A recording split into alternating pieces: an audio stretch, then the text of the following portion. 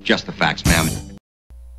Hey all, this video is going to be all about passive cooling methods. This would be if you live in a warmer climate, ways to keep your house cooler and livable if you had to undergo a lengthy power outage, or if you just want to save a lot of money on your air conditioning bill during the summer. I live in the deep south, Georgia, and it gets very hot here. It is also very humid, and this year I'm proud to say that I have not run that air conditioner one time in the house. Because last year I started looking into passive cooling methods, and this year, part of it, yes, I have acclimated a little bit to the warmer temperatures, but primarily it's because I've learned how to keep the house cooler, using fans, using windows, and other things, and that's what we're going to talk about today. And if you're wondering why there's all these old pictures of houses up, that's because these 19th century houses, specifically Southern plantation and farmhouse designs, had the latest ideas incorporated into them to keep the houses cooler before electricity. So, looking at some of these elements, this house has just about all of them. First of all, we can see it has the wraparound porch. That's specifically to shield the lower windows in the summertime. In the winter, when the sun is lower, it does let light and heat into the rooms. It's also got screen doors. It's got transoms over the doorways. The windows are all double hung, meaning they open from the bottom up as well as the top down. You can see they've got very heavy shades on the upper windows, pull-down shades, as well as an interior curtain. And a lot of these houses also had shutters on the windows to add an additional layer. So let's start by talking about the windows. The double-hung windows were important because that allows you to open the lower section of a window on the cool side of the house, and then open a corresponding upper section of a window on the warm side to create that airflow that shoots through the house and takes the hot air out. Many of these houses also had transom windows above the doorways, which you might have seen in older homes and wondered what they're for. It's specifically so you can close the door to a room for privacy, keep a window open, and then have the transom window above the door open, so you're creating that airflow. It's sucking in through the window, it's going up through the transom window across the ceiling of the house and then out the other side. Ideally, you want to block the sun before it ever hits the outside of the window. And of course that's the purpose of the beautiful wraparound porches. Awnings were also very popular. Around the turn of the century, people were putting them up outside their apartment house windows to block the light. And that's something, if the power's out and you're real desperate, you can figure out some way to block the light on the outside of the house. Another very effective option is heavy thermal curtains, and these work equally well in the summer and the winter. They do a lot to keep the house warm in the winter. One important thing to note, that the curtains need to be flush to the window frame, sort of like a Roman blind style. If it's sitting away from the window frame, especially in the winter, all the cold air that comes in through the window is just going to be sucked down into the room, because you've got to create that dead air pocket. And I did make thermal blinds last year, heavy, 3 layers. I actually put a 4th layer in because I put a Mylar blanket in between them. And I'm amazed at how cool it keeps the house in the summer, and it helps tremendously with keeping it warm in the winter. If you're crafty and you want to sew your own thermal curtains, I've got one tip for you that I learned the hard way. When you've got all the pieces cut out, pin the top of the curtain and sew just the top portion, all 3 layers together.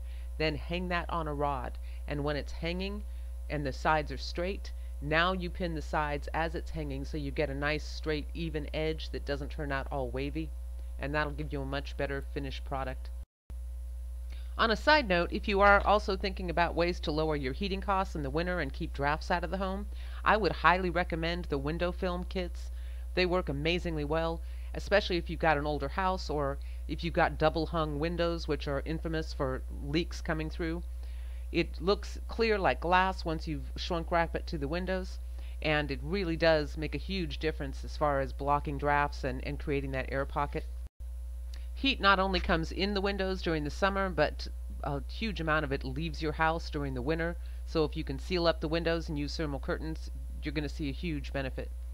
Of course, you want to work with the outside temperature by keeping the windows open in the evening and early morning to get as much cold air as possible into the house. And then as soon as it starts to warm up in the morning, you seal the house up tight, pull the shades, close the windows to keep that cool air in, until at some point in the afternoon it becomes stifling. Then you have to start opening windows again. Also, cooking outside so you don't create more heat in the house makes a big difference. Think Southern barbecue. So a lot of the old Southern homes actually had outdoor kitchens just for that reason. And of course, fans are also extremely important. Just so you know, a fan does not drop the temperature of a room, unless of course it's drawing in cool air from the outside. What it does do is it lowers your individual temperature. So if you're in a 90-degree room and you turn a fan on and it's blowing on you, you generally feel like it might be 75 degrees, especially if you're sweating or if you've got a little bit of water misting your skin. It's going to make a huge difference. If you do want to get away from using air conditioning all the time, I would highly recommend a little twin fan for the window. It makes a tremendous amount of difference, and you'll really be amazed. If you live in a dry climate, then you have a lot of evaporative cooling options, which I'm not really going to get into in this video, but a couple of ideas there would be to hang damp sheets or damp screens over the windows so as the air moves through, the air gets cooled off. Another option is to take the old Egyptian trick of sleeping under a damp sheet at night. And as the water evaporates, it has a good cooling effect. If you are into preparedness and you've got any painted shut double hung windows, that might be a good project. It can take quite a while to get some of them open, so I would suggest starting with the ones that are most crucial, that are going to give you the best airflow.